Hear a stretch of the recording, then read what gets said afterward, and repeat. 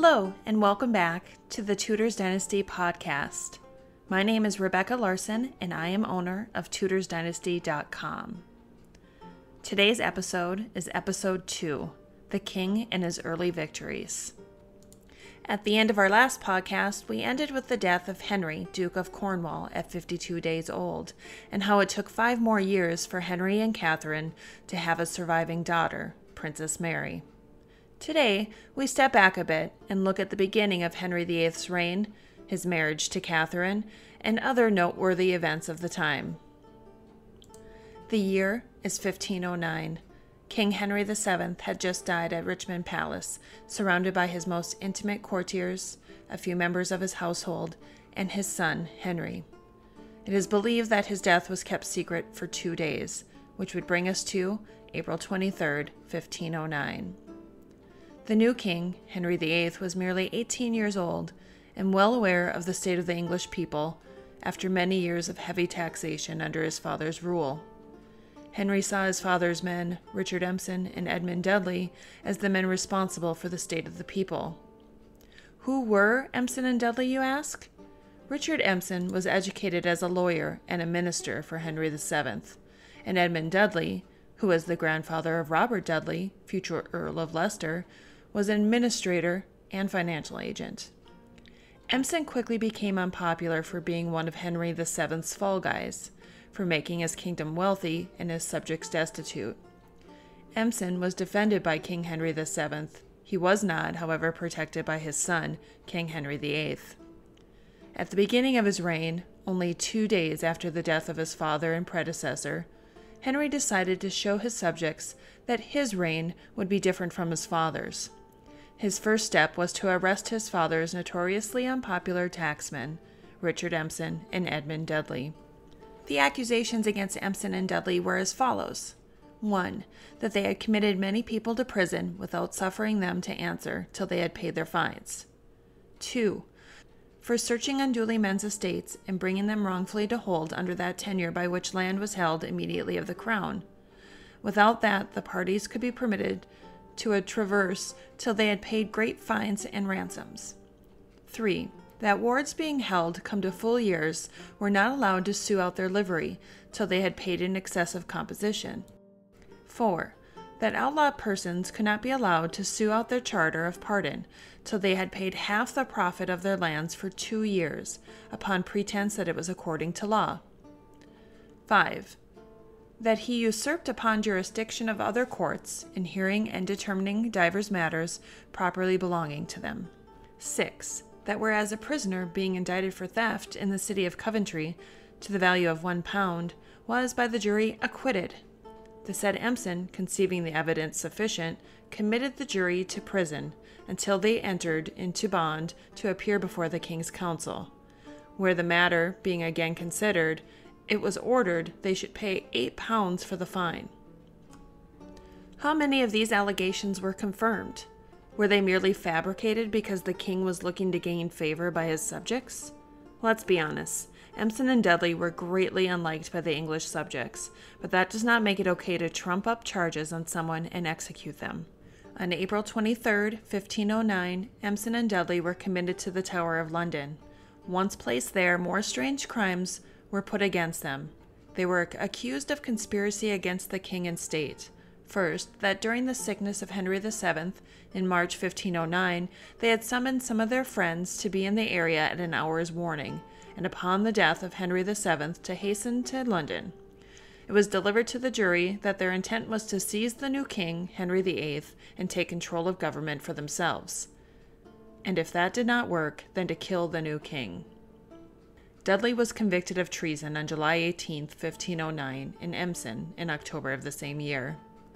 On August 18, 1510, on Tower Hill, Edmund Dudley and Richard Empson were executed. If his first actions are any indication of his rule, his subjects should have known that much more blood would shed before his death in 1547, which included 2 of his wives. Moving on to the following year. In 1511, Queen Catherine still had a strong loyalty to her father, Ferdinand of Aragon.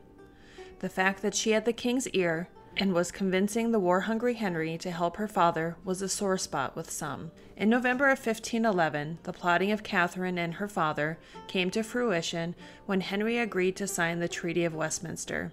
Henry and Ferdinand pledged to help each other against their mutual enemy, France. In 1512, Henry VIII sent an army into France, but they failed miserably. Catherine convinced her husband to mount another attack upon France in 1513. The king led this attack himself instead of putting his trust into one of his men. Ferdinand of Aragon was also mounting an offense against France at the same time. The Venetian ambassador is quoted as saying, "The king is bent on war. The council is averse to it. The queen will have it, and the wisest counselors of England cannot stand against the queen." That statement says a lot about the power of persuasion Catherine had over her husband, the king. In June 1513, King Henry, along with the pregnant Queen Catherine by his side, rode from London to Dover at the head of 11,000 men.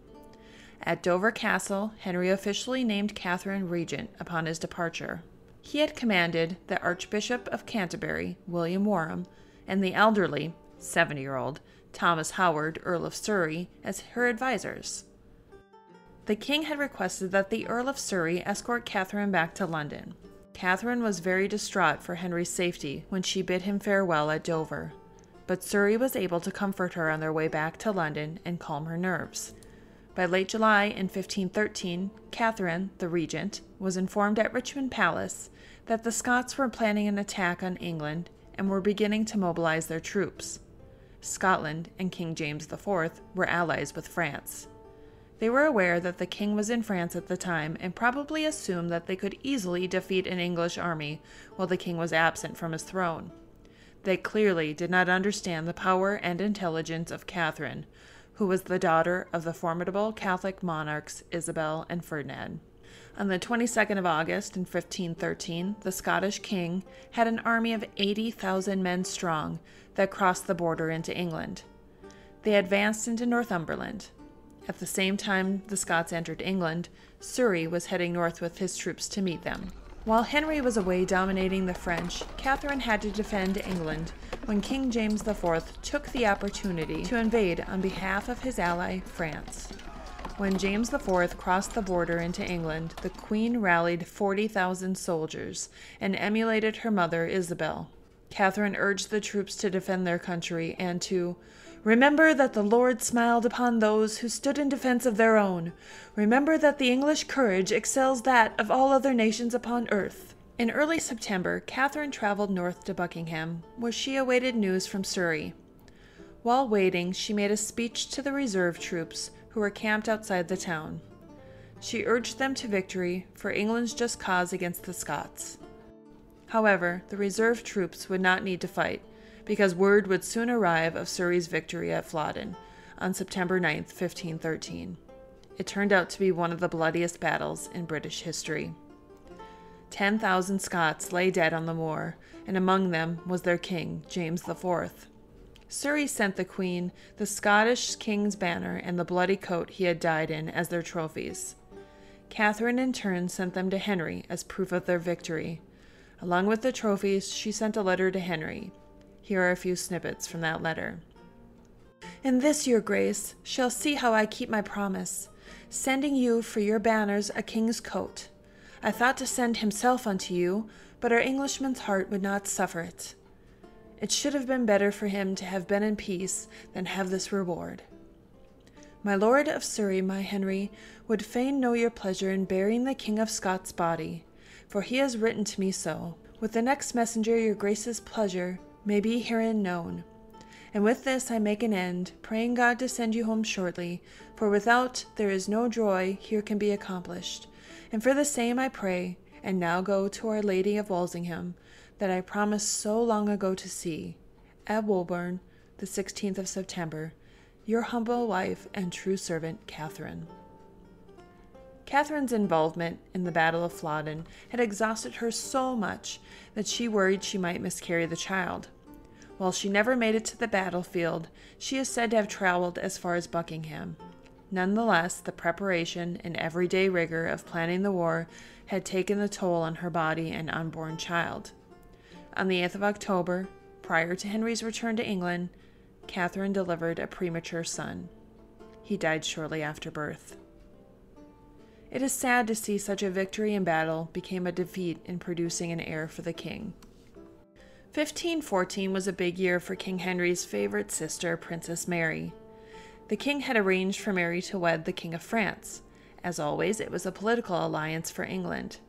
To have France as an ally instead of an enemy was definitely a benefit to the country after years of fighting. This letter is written by a Venetian merchant in England, who wrote it to his brothers. The letter included this about Princess Mary's departure, where she was to become queen. London, September 23rd, 1514.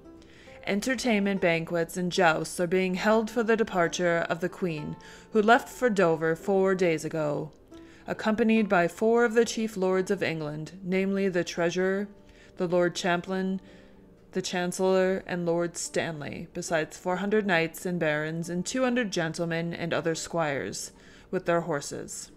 The lords, knights, and barons were all accompanied by their wives, attended by their damsels. There would be about 1,000 palfreys and 100 women's carriages. There are so many gowns of woven gold and with gold grounds, housing for the palfreys, and horses of the same materials, and chains and jewels, that they are worth a vast amount of treasure. And some of the noblemen in the company, to do themselves honor, had spent as much as 200,000 crowns each. Many of the merchants proposed going to Dover to see this fine sight, and about a week ago all the merchants of every nation went to court. The Queen of France, Princess Mary, desired to see them all, and gave her hand to each of them. She wore a gown in the French fashion of woven gold, very costly. She is very beautiful, and has not her match in all England. Is a young woman of 16 years old, tall, fair, and of light complexion, with a color and a most affable and graceful. On her neck was a jeweled diamond, as large and as broad as a full-sized finger, with a pear-shaped pearl beneath it, the size of a pigeon's egg, which jewel had been sent her as a present by the King of France, and the jewels of the roe, whom the king desired to value it, estimated its worth at 60,000 crowns. It was marvelous that the existence of this diamond and pearl should never have been known.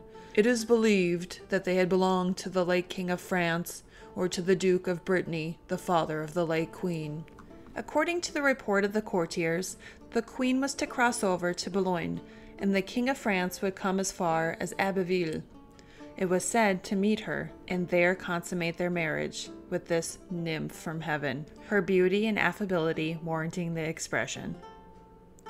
On bidding farewell to the merchants, she made them all many offers, speaking a few words in French, and delighting everybody. The whole court now speaks both French and English, as in the time of the late king.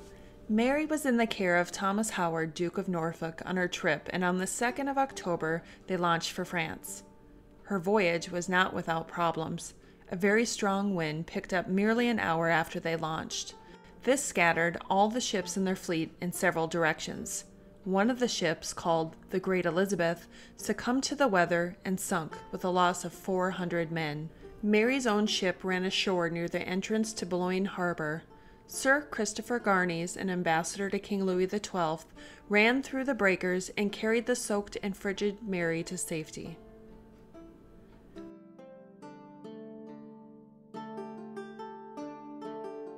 Thank you so much for joining me today as we make this journey through the reign of King Henry VIII. In our next episode, we will continue with Mary's time in France as queen up to the year 1522 in the English court.